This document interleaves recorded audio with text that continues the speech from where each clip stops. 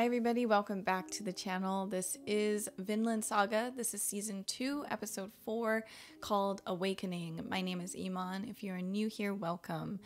I wanted to start by saying I have this volume, I guess what we're going through right now with season 2, and this is book 5. I did go through the beginning of this because that was the last couple of episodes.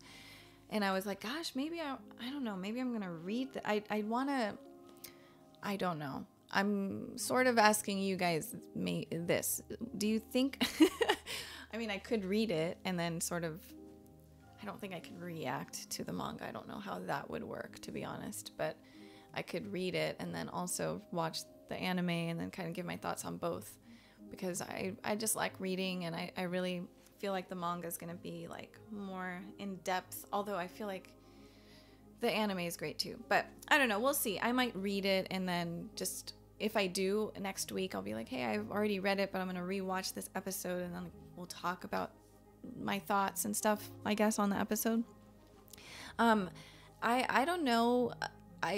Last week I was reading the comments, and I'm not sure if I was mistaken with understanding, but I mean, I don't know how many reactors are reacting to Vinland Saga this year.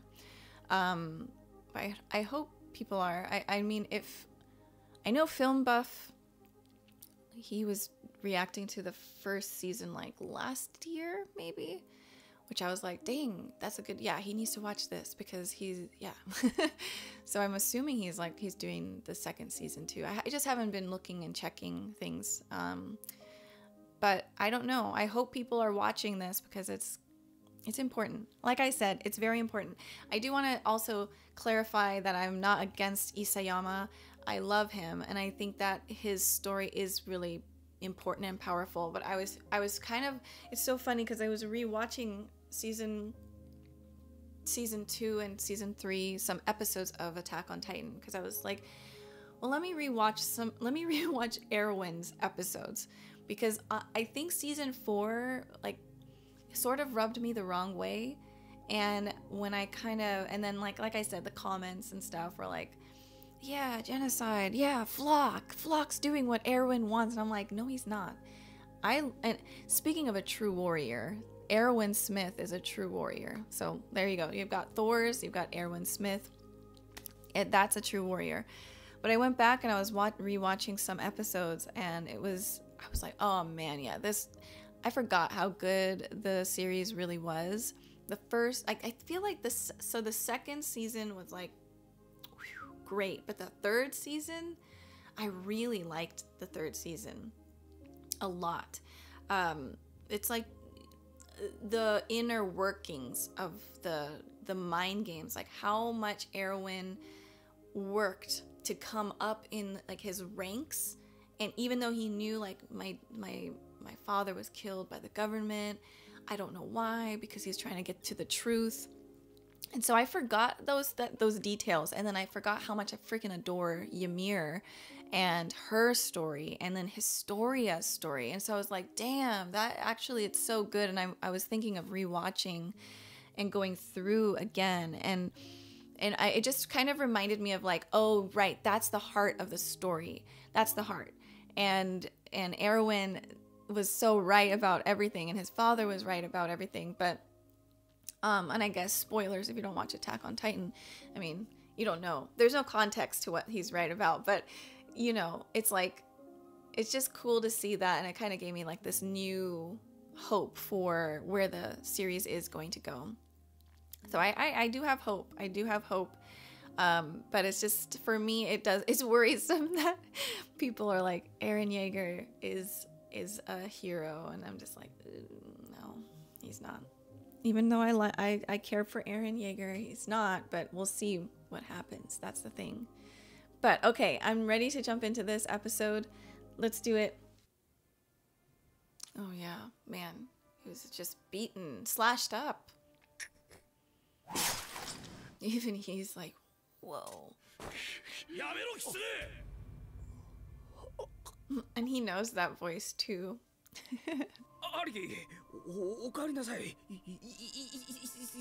He's kidding. Oh.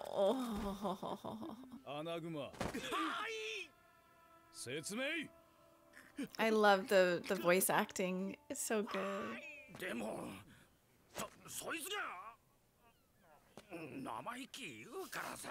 You guys brought him there. He's got to be so curious about Thorfinn. Oh. Oh, whoa. Oh, whoa. He had a flashback. Ashkelad lives on. Yeah, he was testing. He's like, this guy knows something.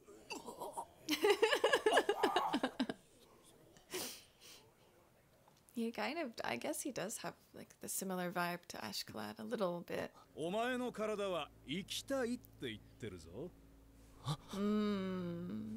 Oh, wow.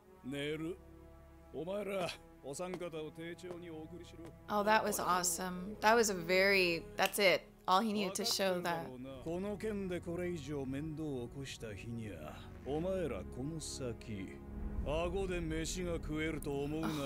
Wow. Oh, I'm really interested in Hebi. Wow. That was awesome. Oh. Wow.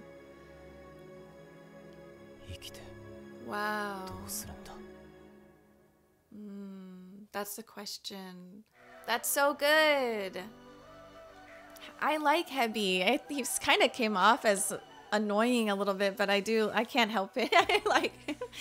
I know I'll like him, but yeah, I think when you get into such depression, you know, it does feel like you don't want to live.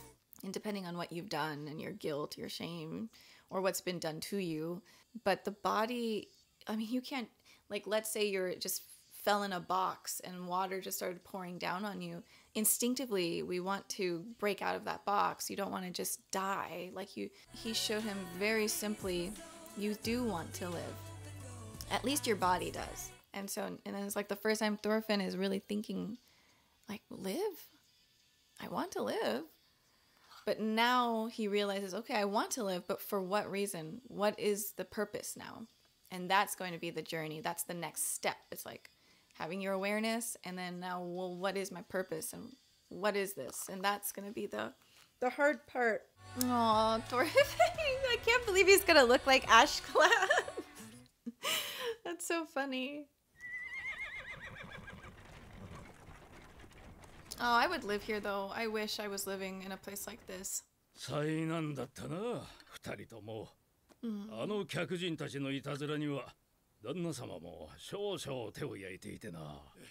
Yeah.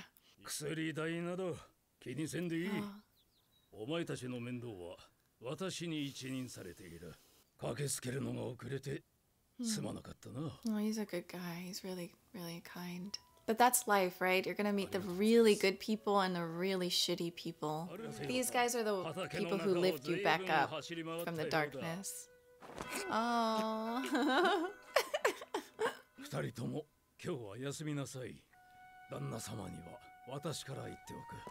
I just love people like him. This good kindness is so important.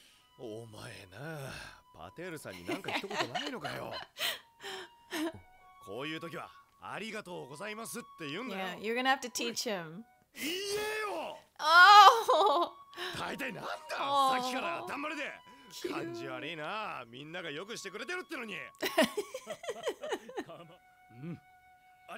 Man, when this guy opens his eyes, he's dangerous. I know that. Characters like him. He's a kind guy, but he can probably really fight. Probably work.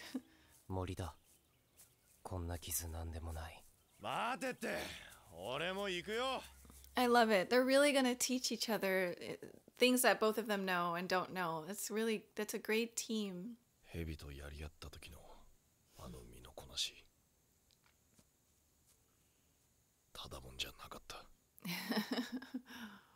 強いやつが弱いやつを殺す。当たり前のことだ。I mean, that's all he's known since he was like 7. He's all he's seen. 人を殺したのか？何人くらいだ？ I don't know. There's 10人くらいか？ no. He has not counted. 何人かなんて覚えちゃいない。I always love this song and this tune is so good. 殺した。5つか6つくらいの頃から戦場にいた。Oh, he was even younger than I thought. 軽蔑するか、エイナル。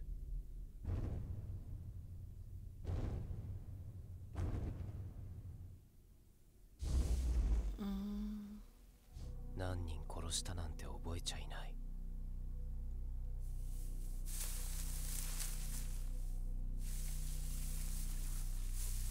Oh gosh.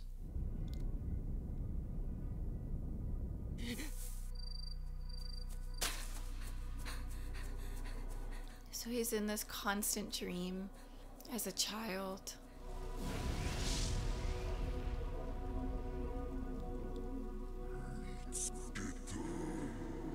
Oh my gosh.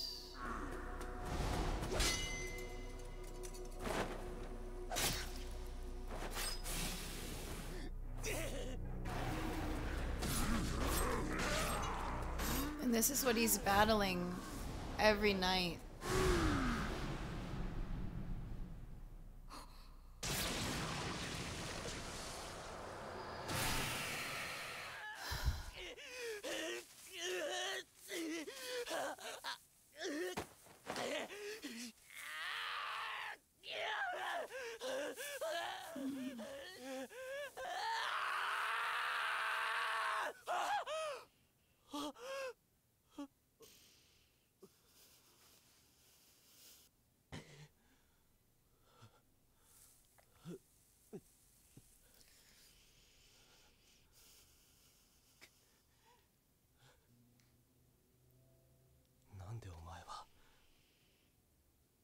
俺がうなされるたびに起こすんだ。村を襲い、たくさん殺した。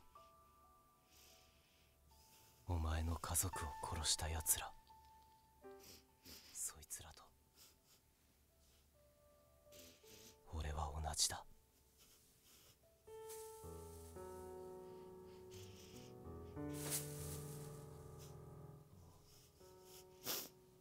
俺はなかったよ。今日まで生きてきていいこと一つもなかったよ。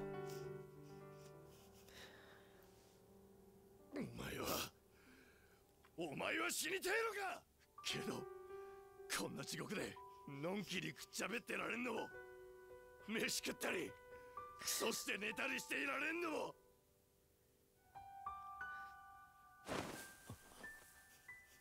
誰かが俺らを生かしてくれたからだろうが。甘えんだ。お前が俺の家族を殺したわけじゃねえだろうが。思い上がんじゃねえよ。ありがとう、エイナル。起こしてくれてありがとう。お前の寝言のおかげですっかり寝不足だぜ。ごめん、エイナル。さっさと寝ちまえ。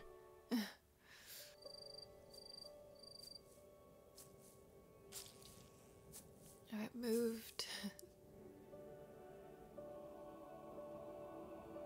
Is that Canute? This is beautiful. Or is that...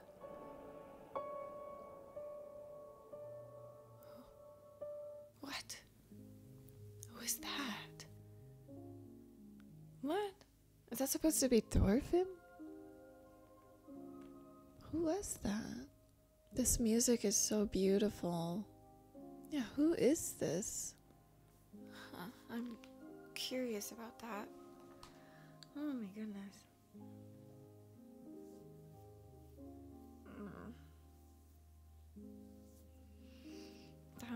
that was such a great episode.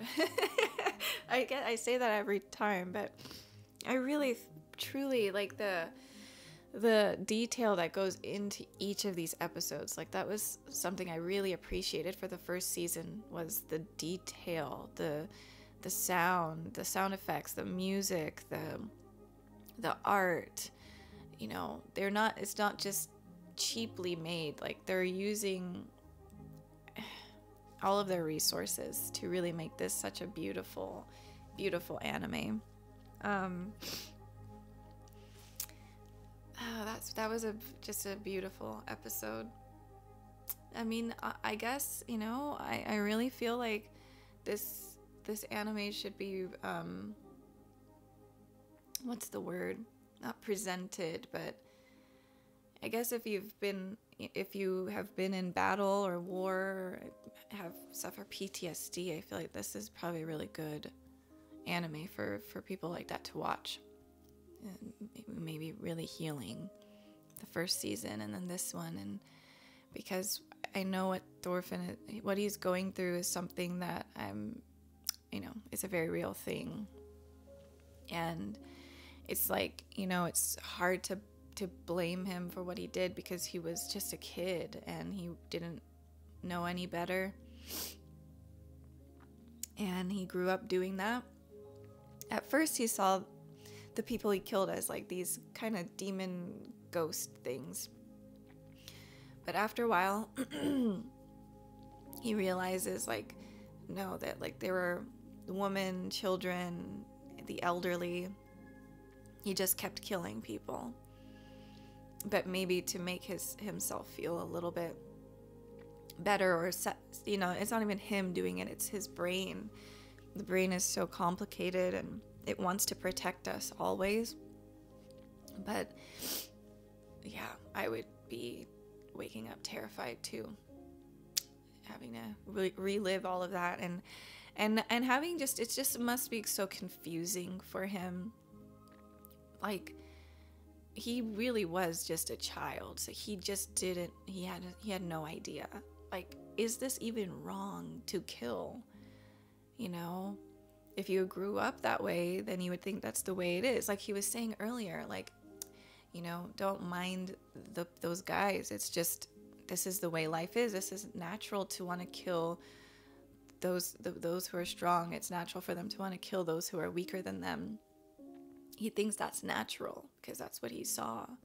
And that's where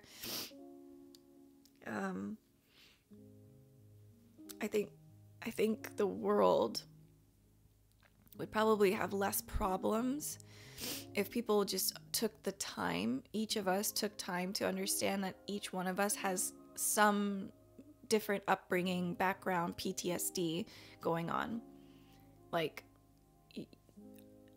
Einar did not know that his roommate was this warrior and who killed so many people. It's not until he asked him, he admitted to it. But it's like, that's the world we live in. We don't know everybody, you know, and people keep secrets and they hold things in, and everyone has a different story, a different reason, but there is always a reason why. Even the people we dislike the most, even those people who we feel are unredeemable, the truth is like, that's a really childlike mentality. It is. I have a childlike mentality, because there's people who I'm like, no, they can't.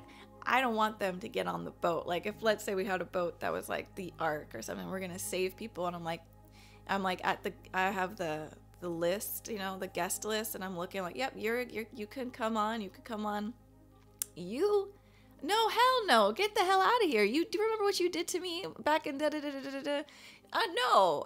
And that's all of us. Like, we all have this like list of people. We're like, yeah, you're cool, but you're not. And coming from I just watched Community, one of the episodes, and it's very reminiscent of what the message is in Community, which is like, everybody sort of sucks and everybody does things, but everyone is just who we are. And like Pierce, for example, he's so frustrating. But then when you find out why he is the way he is, he had an abusive father, he had this and that going on, you're like, oh, okay. And I think what we like to do is just pin the blame on people. We love a good scapegoat, and we just want a villain. We want just a pure, just, this guy is pure evil. He is evil, or she is evil. But that's not real. That's not reality. Everyone has a reason for why.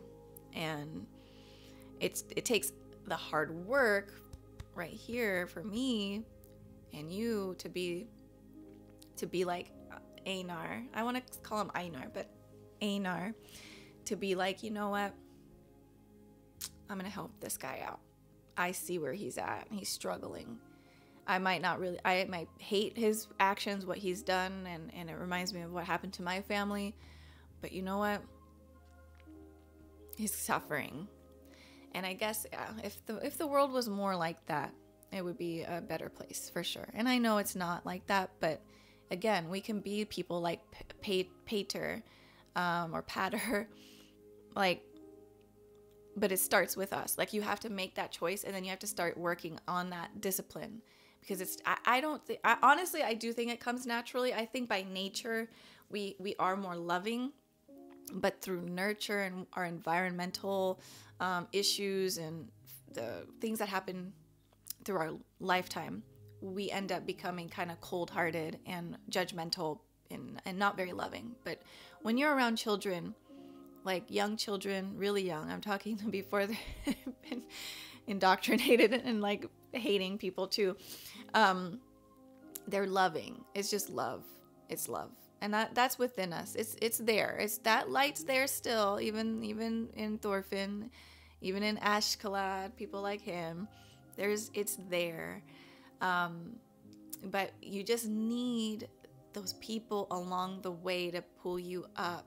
And it's like one of those things where you learn, like for me personally, going through a lot of the stuff that I've been going through in the last, and honestly, it's been going on for like, let's say 25 years, really, since childhood. I'm 32 right now. The last 3 years has been pretty hard because the floodgates have been opened up of like everything going on in my life. And I'm able to look back at things and understand things. I'm growing, I'm learning. But the last year was a really tough time for me. And I had to do a lot of things to protect myself, which is not something I'm used to doing. I'm not used to taking time to protect myself. But what I realized is when you get sick, and I'm talking physically sick, I'm talking mentally sick, I'm talking whatever, you do something people don't like, you're gonna lose people. It's so strange that when you need people the most is when people are done. They don't want or have the patience to want to take care of you or be there for you or support you, because life is too good. We need to do this and that. There's no time for this. Sorry, you're broken now. I'm gonna find somebody else who's not broken. And that's not how life's supposed to be, but it is how life is. So I've experienced that within this year, a year and a half. It's like the thing, you would think that's when people would be like, heart would open up more, and that didn't happen, and it was quite lonely. And that's when I realized, I got to do things on my own, save myself. But it took me a long time. And there was obviously people who were there, my family members, and people really like came through where I was like, oh damn, like I didn't even think you would come through for me like that. But they did. And that's another thing. Family is everything, truthfully, truly. Even if you don't have a good relationship. Like I've had my struggles with my family, but they're good, good-hearted. And that was a good experience for me to see that. But it's like when you are at the most sickly or you've done too much wrong, you blah blah blah, yeah, people are gonna walk out on you, and don't be surprised by it. But you just gotta keep moving forward, keep going. Doesn't matter. Life is still here. And hopefully each one of you, like, and for me too, is like, you'll have a Hebi come along and just do one little thing. Like, see, you do want to live. You see that? Your body wants to live. Or you'll have someone like Pater take care of you and mend your wounds and just give you a kind gesture. And that's another thing that pushes you forward. And then you'll have Einar or Einar coming along and saying, well, let me show you how to live. Like, these are the things, the simple stuff. Like, we get to shit together. We get to eat. We get to sleep on hay. Like, we got a chance. We have another chance to just change things. And I think that's what his mom said to him. As long as you have life, you can always start again. Even though the people you love might be dead or sick or whatever happens, it's like, if you have life, that's what we are as humans. We're supposed to be resilient and work towards that. But anyways, so yeah, I just want to share that too, because that's something I noticed. But then there's people like I don't even say like my editors, who, you know, really awesome people, Rick, who's editing this, and Eric, who edits the other videos, and Lisa, who edits community. You know, things were going on, but they were here. They saw it was hard for me, but they stuck by, and so I really appreciate you guys too.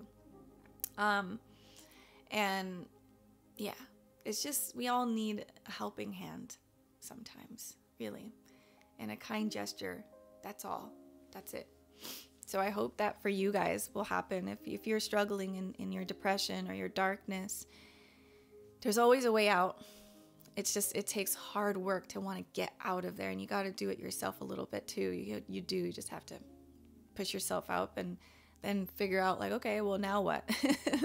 Now what? What do we do now? And then you find out, well, what is the thing? What do you like? Figure that out. But this is an important series. I'm going to keep saying this after every episode. It needs to be like put into schools. People need to be watching this. It's important. Yeah, this is great. This one was really great. And I'm wondering who that guy is at the end. He looks like Thorfinn, but also Canute. But I think Canute has like a goatee or something right now. So is that what Thorfinn can be? Or is that Thorfinn's future?